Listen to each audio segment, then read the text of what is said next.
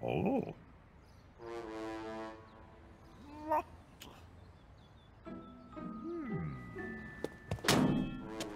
Ow.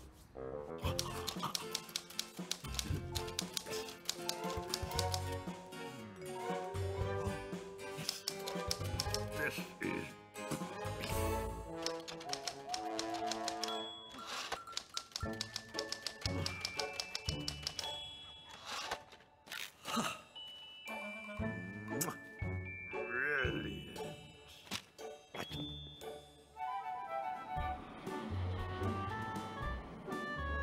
Oh, isn't this exciting, Teddy?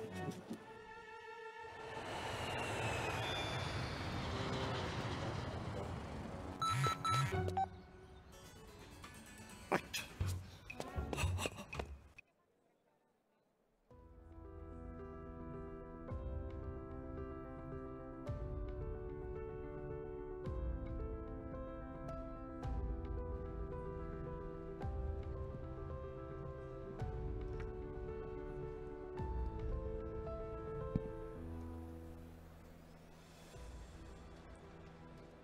So this stage is about storytelling and creativity. We talked about branding. We talked about the influence of blockchain and all the other subjects that we covered. But how does it work to be creative and to be a storyteller if your stories have to be adapted to platforms and algorithms? So are we stuck with clickbait, or is there actually a lot of innovation and creativity going on? So our next two speakers should know.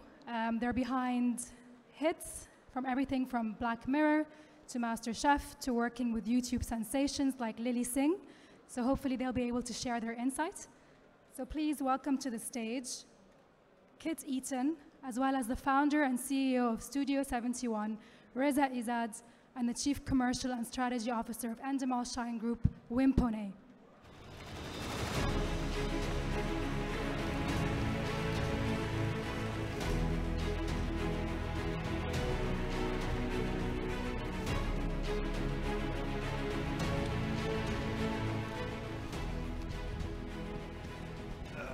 It's bright. Very bright up here. I wonder if that's controlled by an algorithm. Maybe. We live in an algorithmic world. We live in a world where mathematics and algorithms control nearly everything about our lives, even if we don't think about it. They control what content we see on Twitter, how the traffic lights work when we're driving to the office. Algorithms in your industry drive a lot of what you do nowadays.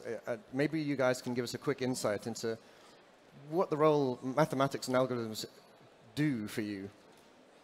Wim? I'm happy to start. So we're Studio71 is one of the world's largest producers and distributors of short-form content into social feeds, YouTube, Snapchat, Instagram, and Facebook. And so last year there was a bunch of stuff that was happening around brand safety and adjacency and advertising. And so we publish about 12,000 pieces of content a month, a lot of it from third-party producers.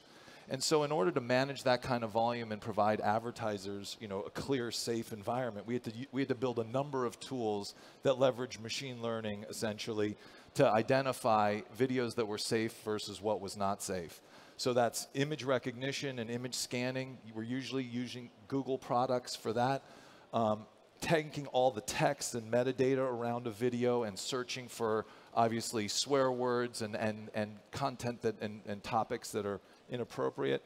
So that's played a big part in our ability to guarantee to advertisers a clean, safe environment when they work with us. And that's how, one way, machine learning has played a big and active role in how we produce content. It's helping define what is safe and what's not safe for us and creating assurances. Then there's the feeds, which are very complex in terms, and they're third-party controlled algorithms that you're trying to figure out how to publish into to create audience and reach. That's how we're dealing with algorithms at the moment. And Wim, your stable of products are a little bit more traditional in terms of thinking of TV. How do algorithms play a role in getting your content to the audience? Yeah, so I think very much, and we were discussing this prior to coming on stage. We have a very large back catalog of content that is already produced. That content is still loved and looked for by audiences all around the world. You saw the lovely Mr. Bean earlier. the first 14 episodes produced 28 years ago. That content is just, and this is what we learn from the algo of partners like Facebook, like Amazon, like obviously YouTube and Google. And by looking at those algos and looking at the data, we can see that that content is still very much searched for. We then start looking at what the bits are in that content that work the best. Take that, start posting, start putting a very rigorous schedule around it, and we try to build our audiences. In a similar way, we got probably YouTube alone around 2 billion monthly views on that platform. You get an awful lot of data back actually from those third-party algorithms that tell you, okay, what are the things that are working? And in a very similar sense, we use that data and things like Fear Factor, as an example, in the US came back on air because we really could see that that content was still being watched, was very engaging for people because lots of comments, lots of shares. And so we took that, had another look at it, and that got us a recommission. So both in the linear as well as in the digital space, we use algos, learn from them. Wouldn't go as far as saying that the algo is actually going to create the content. I really don't buy that to begin with. It's still going to be the human that's going to have to decide, okay, what am I going to do with all of this data and how am I going to use that to make a great piece of content?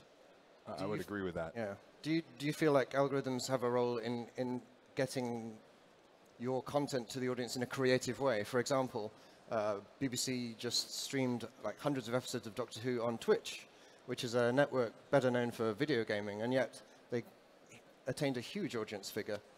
Is that the kind of thing that's going to happen more and more? I don't know if that was an algorithm as much as a cultural moment, and it was serving the right content to the right community. Algorithms have replaced, like historically, the way you would market content would be, I'm going to buy a lot of media, I'm going to do a press tour, I'm going to buy signage on the highway where there's a lot of traffic, and I'm going to open up my project. At least in the US, that's how it's done. I think algorithms have replaced that entire department inside these platforms. So there is no marketing department from that perspective. And so as a publisher and a producer, you have to figure out on your own how you're going to make content that fits into what these platforms want. And it changes all the time. But essentially, your marketing is understanding how to communicate to essentially a computer what your content is and why it's relevant to a certain audience.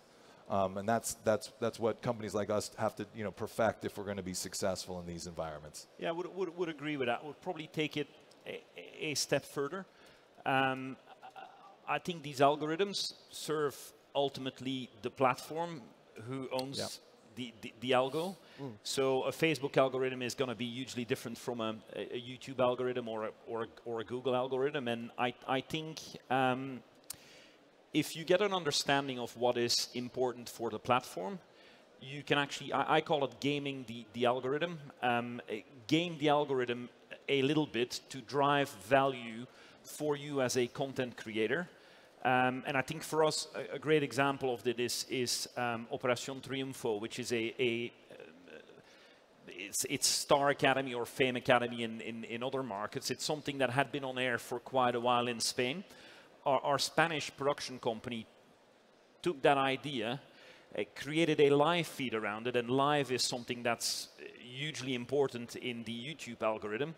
Said, okay, by doing this live, we're going to drive audiences to the channel, and from the channel, we then drive audiences back to the linear viewing of that piece of content. And it worked so well that even YouTube is acknowledging this and using it in all of their presentations these days as a huge success between more traditional linear and online. And I think, to me, a lot of the future is going to be there. Ultimately, it's going to start with a great piece of content, a great piece of creativity, and then I think as creators, you're just going to have to be a little bit smarter about how you game that algorithm to get attraction and get it discovered. You find yourselves almost in competition with a platform that has a black box algorithm that you really can't see or understand, and in many cases, as we were saying, maybe they don't even understand how the algorithm works themselves, but they massage it and change it all the time. Do you find that you have to adapt yourselves and adapt constantly? What you have to do? I mean, this past month there was a change in the algorithm on YouTube that was quite significant for large-scale channels, and so there was a lot of work that went into sort of preserving our audiences along that way. And so you essentially have to have teams of data scientists on one hand and people who are executing against what they're finding, and you're doing a lot of testing to figure, sort of dig your way out of that hole. But here's the interesting thing about managing this, because it's one thing to put out really, really compelling content. The difference, though, in fully optimizing for these channels can be significant. Like, we work with a property called World Star Hip Hop. It's one of the largest sort of social, producers and distributors out there. It's a really strong brand. And when they partner with us on YouTube, they were doing just fine. They were doing 200 million views a month. Small tweaks, though, actually. But small tweaks at that scale, they're now doing almost 1 billion views a month. I mean, last month it was like 850 million views coming off of that. And that is really understanding how to play to the advantages of the system versus just putting your content out there. Even if it's super popular, there's a lot of the work that goes into making sort of TV shows and TV content really work on those platforms. Like in Europe, we manage the catalog for ProSieben, and so we have The Voice and a number of other things. There's 15, 20 people working on how do you publish that content and how do you get scale around that from that perspective. So that's. Yeah, I totally agree. I think small or minor changes in policy or in the algo can really, screw entire business models over. I think we've seen it with the bus feeds and the Unilads in the UK. When Facebook changes that algorithm, the entire business model that is based on getting that viral content and from that publishing schedule needs to be reviewed, and those businesses are like any business these days is going to constantly have to reinvent itself, work with the algo, work with the platform, and that's why I think partnerships for businesses like ourselves, partnerships with these platforms are very, very important. Do you think your industry has to move away from the idea of creating viral hits and to something that's a bit more, because it's very hard to predict if something's going to be a viral hit, but people always want it to be. Is there a way to move beyond that kind of business model? We get 650 million views every month on something like Mr. Bean, which was created 28 years ago. Like, the algorithms weren't the buzzword of the day. We're not in the viral business at all. Yeah. We're in consistent publishing business, right? So you take Rhett and Link 5 days a week. It's a morning show. It's on every Monday, Tuesday, Wednesday, Thursday, Friday, like hammer and a nail. And so that consistent publishing is what is heavily weighted in the world of YouTube and other platforms. I think Facebook, there's more virality, but I think it's hard to go viral on Instagram. I think that's reposting and some resharing, but you have to be reshared by the channels that already have scale. And that's going viral, somebody else reposting your content. But you're not going to get that viewership on your own channel as a small channel and get scale like it was 5, 6, 7 years ago, where the machines would just push a single video up. Those days are, I think, far harder to come by, and so not a business model. And so far, we were talking about algorithms in your industry as in making you be creative in how you get your content to people's eyeballs. But there's another way we can use algorithms, and that's to take information from the audiences and start to generate content that may appeal to an audience in a particular way.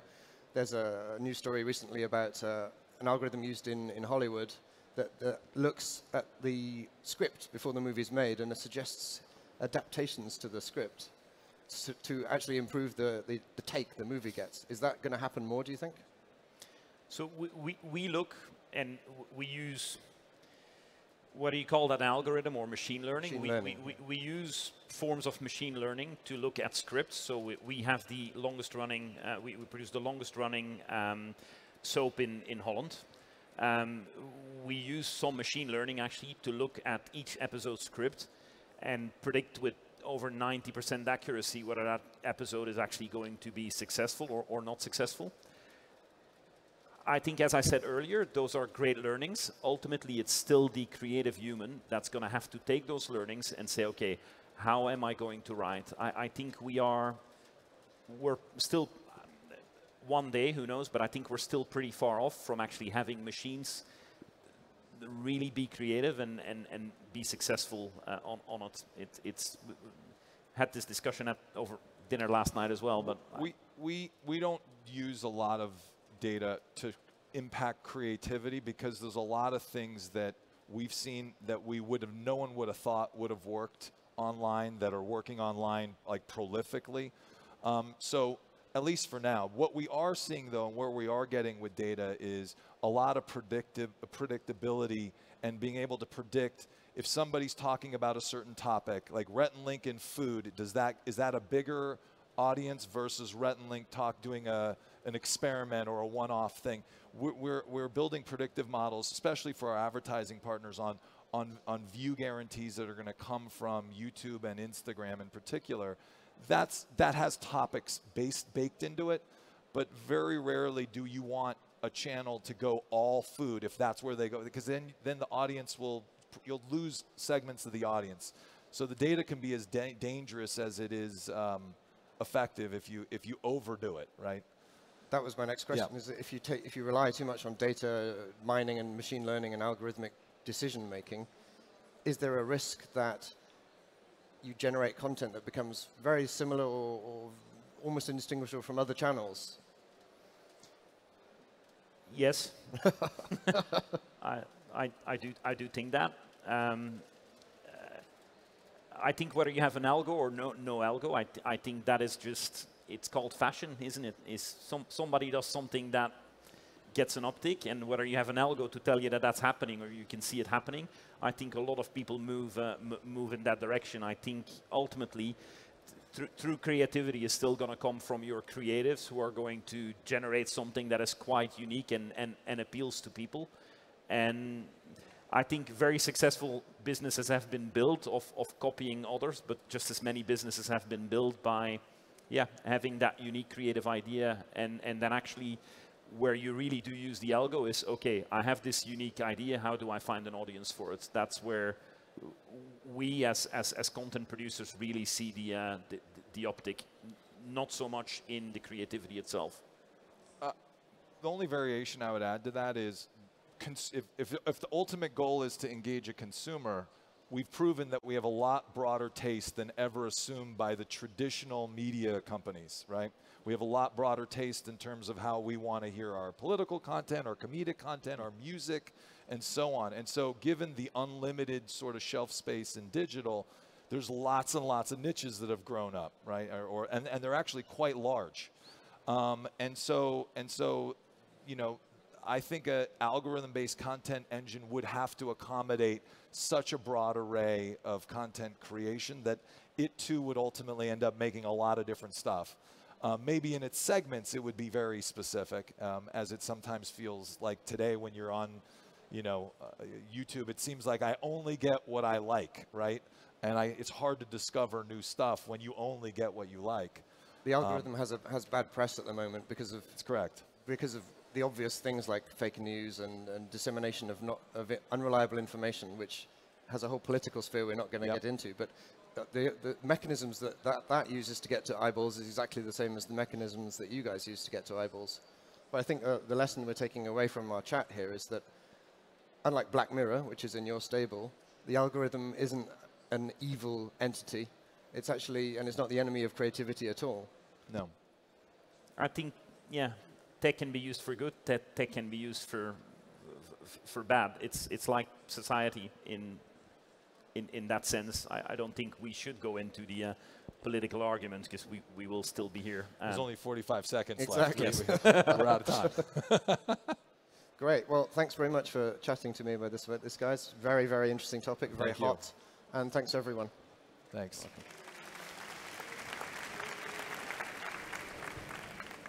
We finished early. After you. Cheers, mate.